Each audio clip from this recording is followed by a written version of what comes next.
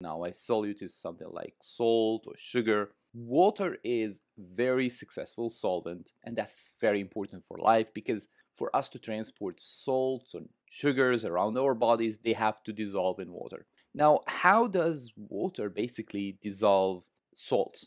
So what do I have here? I have sodium chloride, that's like table salt. And I'm gonna show you how does this dissolve in water. Now, once you drop crystal of salt into water, the first thing that happens is that the water comes in between those ions of the salt. So like the oxygen from water attracts to the sodium because they got opposite charges. Sodium has positive charge and the oxygen in water has a negative or slight negative charge. Same applies to chloride. Chloride comes and orients towards the hydrogen, and this basically prevents this chloride and sodium, prevents them from getting attracted because another water will come in between here and will prevent any further attraction. So now you can see that with more water molecules, all of the salt will get dissolved. So if you've been asked like why water is such a very good solvent, it's simply because it forms bonds with the